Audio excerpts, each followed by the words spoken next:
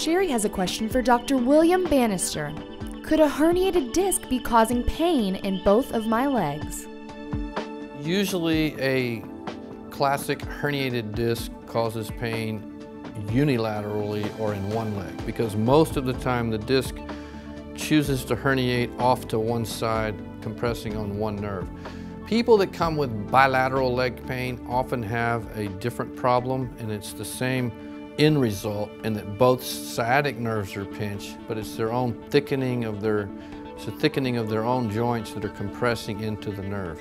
Or patients can have what we call lumbar stenosis, where the entire nerve sac is pinched from our own bony ligament and joints have overgrown, and then they get bilateral pain, worse with walking. The classic herniated disc actually usually comes out right side or left side, giving us, by the time a disc herniates enough to create pain in both nerves, they've got a bigger problem in terms of compression of the spinal sac, and they will know.